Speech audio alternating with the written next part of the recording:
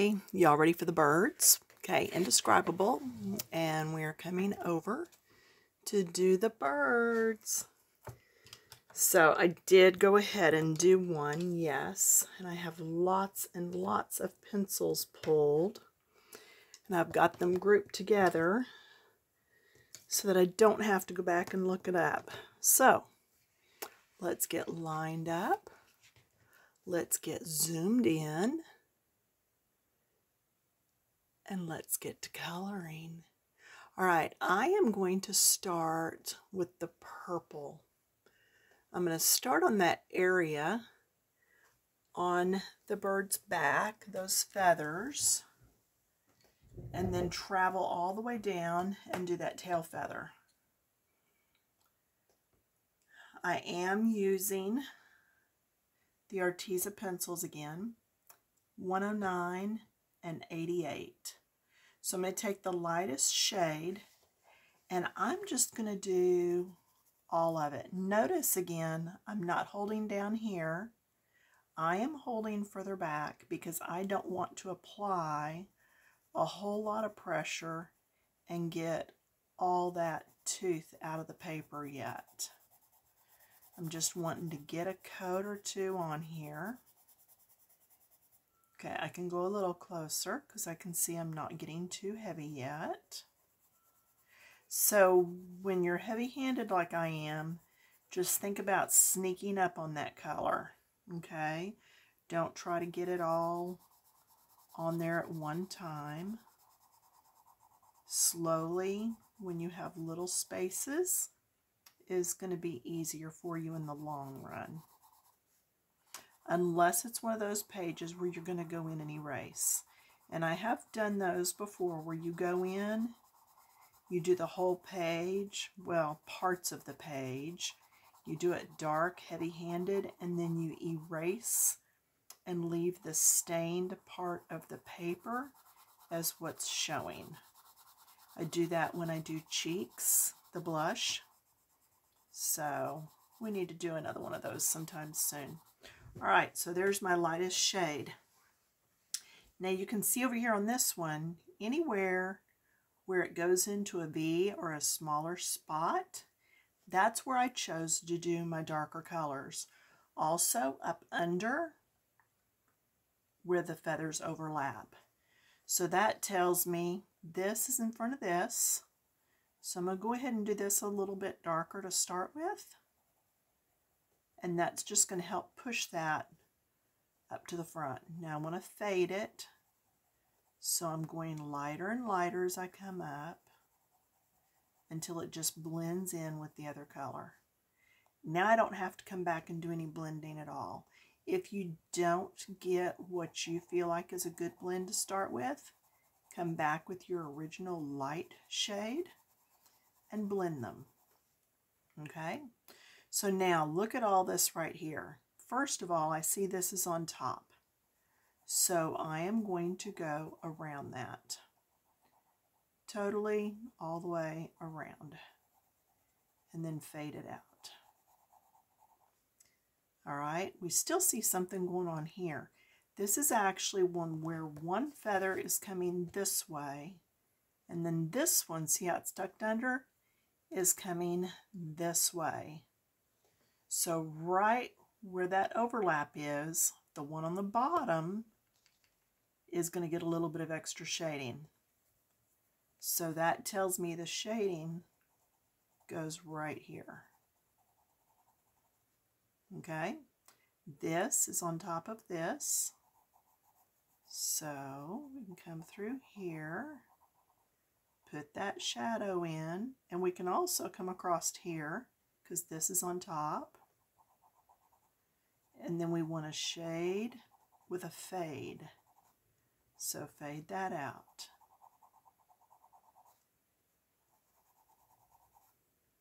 Okay, and again, if your shade is not quite as blended as you want, come back in with your lighter shade and just go over that. And I can go over that again anyway because I didn't go real dark on that the first time. And just go back and pick up anywhere where you might need more. Now let's move up to this, going back to my second color, my darker color. Now I'm looking at all these swirls. Do you see how there's a tuck in right here? I want to accentuate that. So I'm going to do that. And see how I'm snuck up on the pencil now? Because I am doing quite a bit of pressure. And then I'm going to let it fade out. Okay? So that's kind of like this one, where it comes around that curl a little bit. See, I could come around this curl even more, just to accentuate that. Again, there's no rules on this. I could come right here.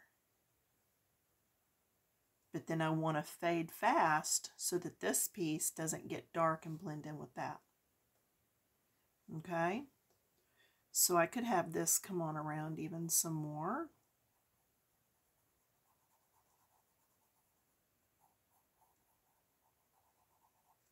I look at this. See this line? It's crossing over this line. So this one is on top.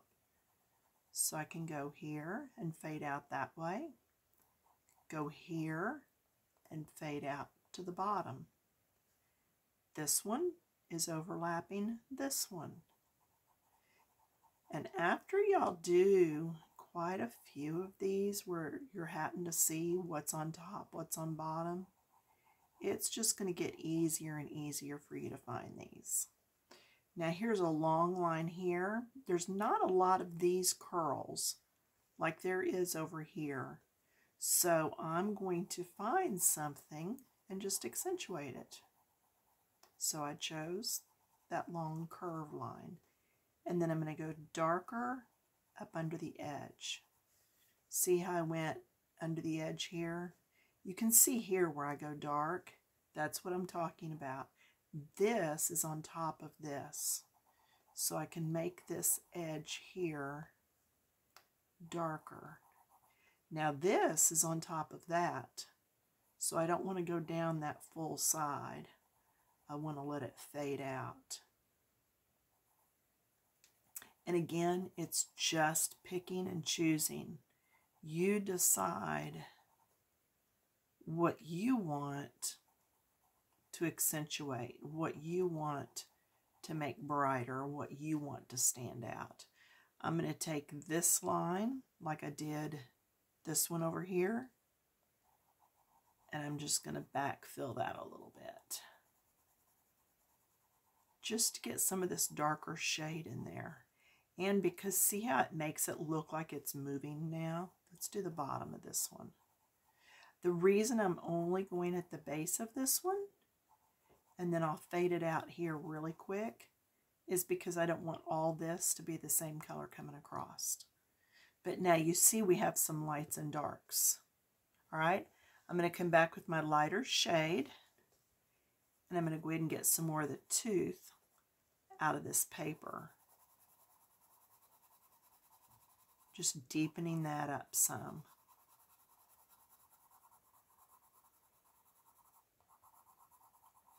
Okay, so when you've got lines, you can use those to show movement, just in how you accentuate. See, like this right here, I could go in there, and I could come right up inside this, between the two, and then just fade it out. And that just gives a little bit more movement. Could do it right through here. There's no rules on it, y'all. Just play with it. Just play with it and have fun. So that was our purples. Let's go to our pinks, our fuchsias. Our number 81 and 86. This is actually called, is there enough of it on there to read it? Plum. And this one was actually called Eggplant. So yeah, and they don't look like they're both pinks, but it's going to work. So I'm going to take and do the entire face area.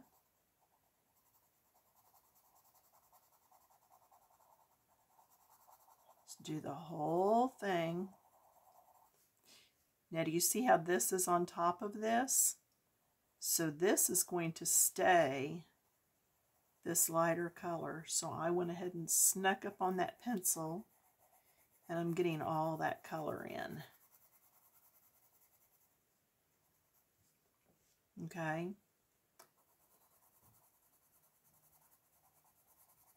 So most of my color on this one is probably going to be around here and under here. Because generally, the way the light's coming down, there could be some on the top of that head, but not just a whole lot. And these are kind of like imaginary little birds anyway. Although there is a bird, if you look it up, it's called a painted something. I know, it's not real helpful. But no, if you look up painted bird, it'll probably come up. In fact, let's just look it up real quick. Okay, Google, painted bird. The Painted Bird is a 2020 movie directed by Václav Warhol, starring Peter Kotler, Udo Kier, and We don't Stellan want Skarsgård. that. We want an actual painted bird. Oh, that's funny. All right, so let me just type that in.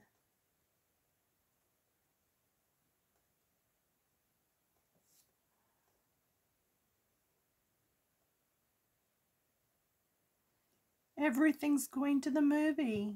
What is that? I don't want some movie. I want images of painted birds.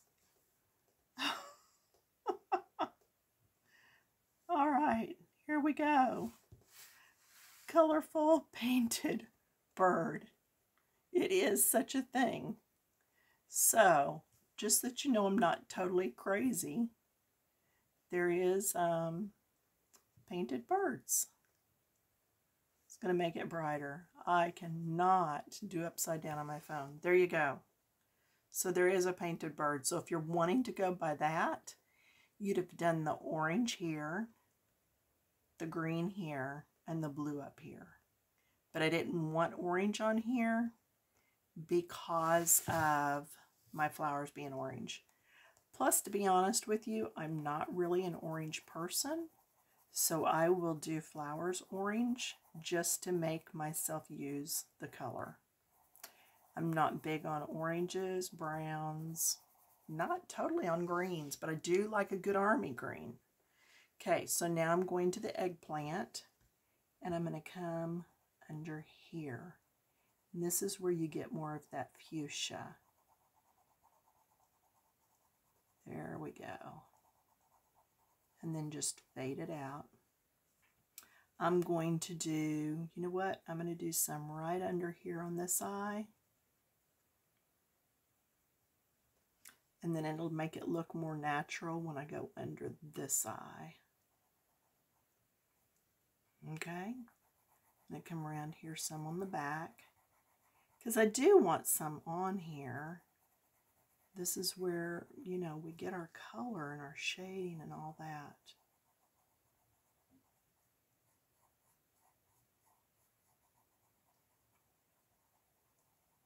That's funny, I didn't even know there was a movie called that. Okay. And I still need to go back into both of these and really get rid of all this tooth that's showing. All that white.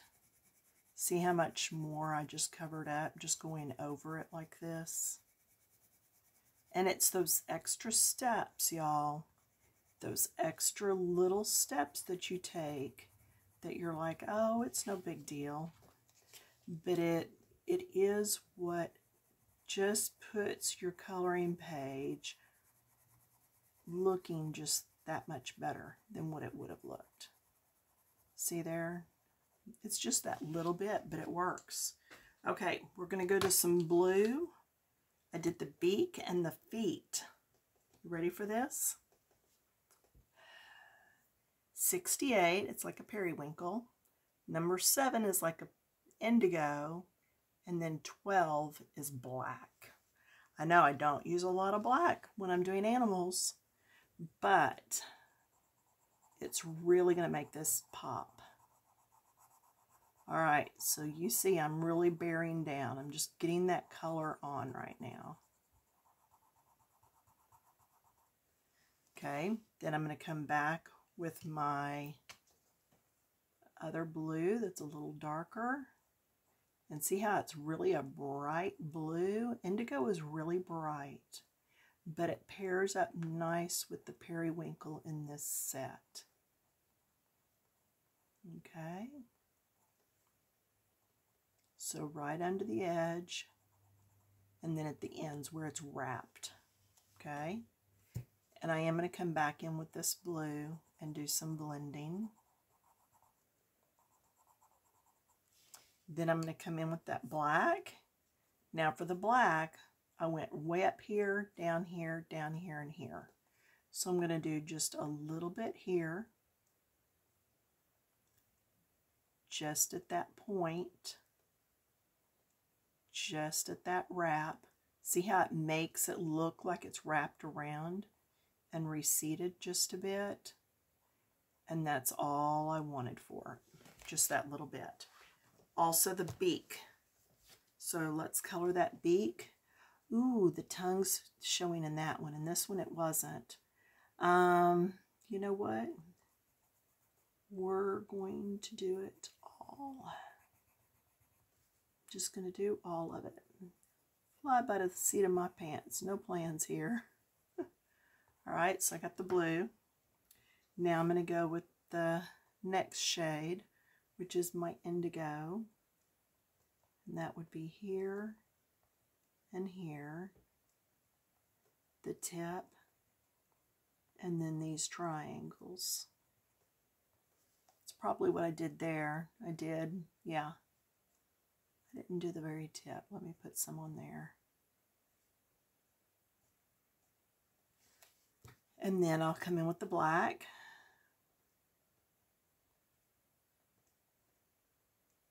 Just ever so slightly. Okay, and that's it. I'm just going to leave the tongue in that lighter shade. Now, let me stand up and look and see how we are time-wise. Okay, 17 minutes. All right, now we're going to the teals. All right, so it's actually turquoise, which is 17. And then ocean blue, which is 89. And then Aegin blue, which is 106. So, whole thing with your first shade. That whole thing.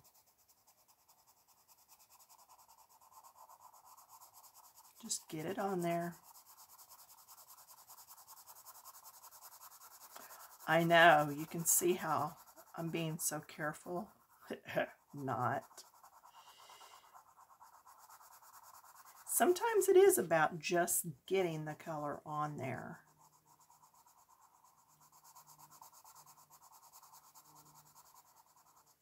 But notice how I'm going this direction. I'm not scribbling this way and then this way and then this way. That way, if I do start getting lines showing up, they're directional and easier to hide and fix.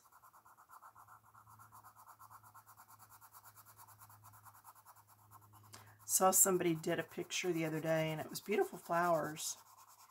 And then the vase part of it was just all different directions, and it was scribbling. I thought, well, maybe they meant that pattern to look like that, but the more I looked at it, I thought, I don't think so. So just be careful. You can get the color on and still not make a mess. There, so it's all on. Now I'm going to come back with the next shade, and looking at these, I'm like, which one's darker? So I'm going to grab a piece of scratch paper. that I've got laying over here. And we're going to look and see. That looks like a blue, or a really sharp teal. And that one looks a little bit lighter. So this one's next. So let me hold this one in my hand. Now I'm going to start doing around in all those curls again. So basically it's the same thing we did before. Just going to find all these little areas where there's V's and see like all of this, because this wing is on top. And then fade it out. And you've seen me do fade out before, okay? Up under here, because this is on top of this, and then fade it out. And then I'm going to do this line here,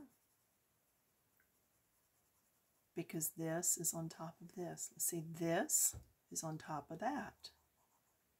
So let's do that part. This is on top of this. So let's do this area. So some of it you can see pretty easy. And then some of it's not quite as visible. Let's do here. We'll do here. That's just going to give us some movement. Here's one of these swirls.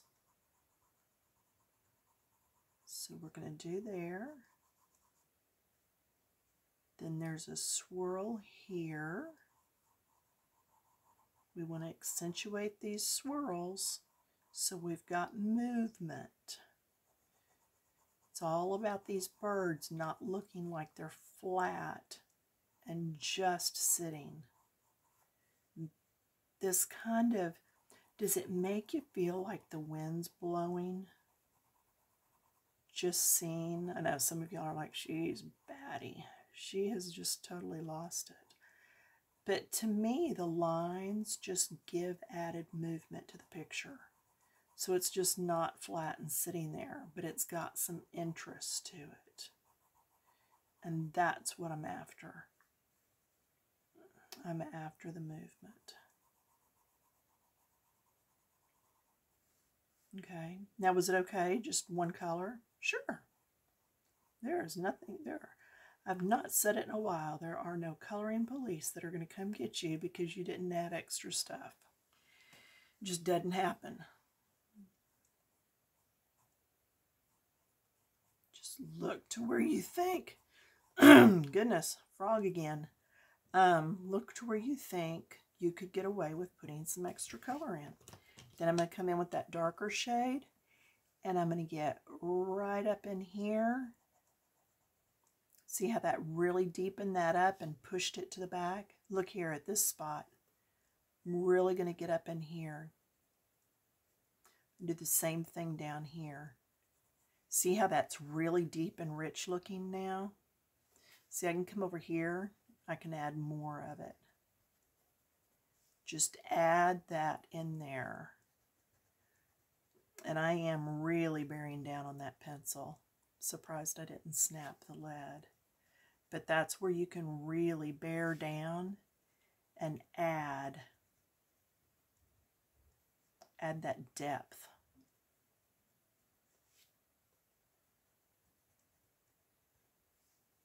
Okay.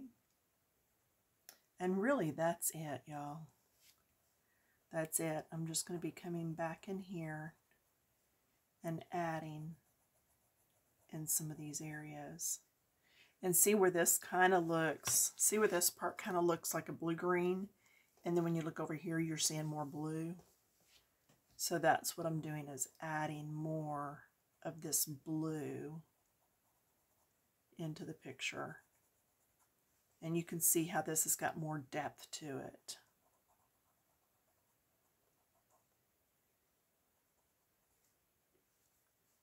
Okay, I hope you enjoyed. Don't forget, if you're new, subscribe.